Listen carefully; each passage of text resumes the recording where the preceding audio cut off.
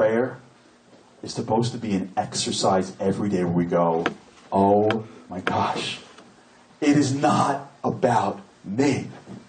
Thank you for this, and you are as big as what? Even when we ask for things in prayer, we never even ask for ourselves. We ask for us. Can you take care of us? Can you give us wisdom? Can you give us strength? Can you just finally end it all so we win? And God says, if you're going through prayer and it's all about you, you are totally missing it. I don't care how quickly you read Hebrew. I don't care if you can finish an entire prayer in the morning in 27 minutes and feel cool about yourself. Let me tell you something. It's not working. That's not what it's here for. It's not online shopping. The goal of prayer is lihit palel, is a reflexive verb. It's an exercise program we have every day. We go to the gym every day.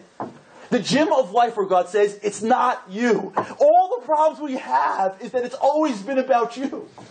If we would walk through the day and go, God, what do you need? How far can I push myself? Because I'm a 20, but I know I'm a 50. I know when I walk in the room, I can't hold my lip back from saying the wrong things, but I know I'm a 50. And as I walk in, I'm having such a problem with this issue in my life, and I know in my core I'm having a problem because there's a block in my head.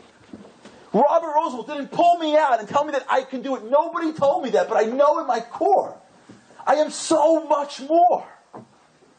And every day, God goes, before you start your day, stand before me.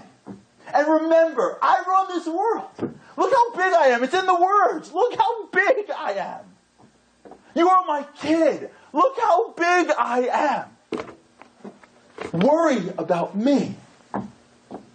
Worry about each other.